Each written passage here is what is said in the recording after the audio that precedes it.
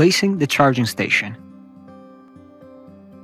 The charging station has to be placed in the primary area, close to a power socket, at ground level, on stable ground with good drainage.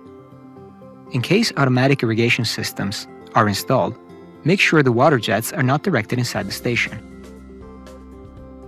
The directional guide helps the robot to enter the charging station in order to be correctly positioned for the charge.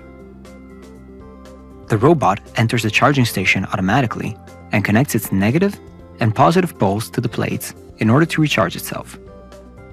Be sure to leave 2 meters of open space in front of the station. The robot enters the charging station by following the perimeter wire in a clockwise direction.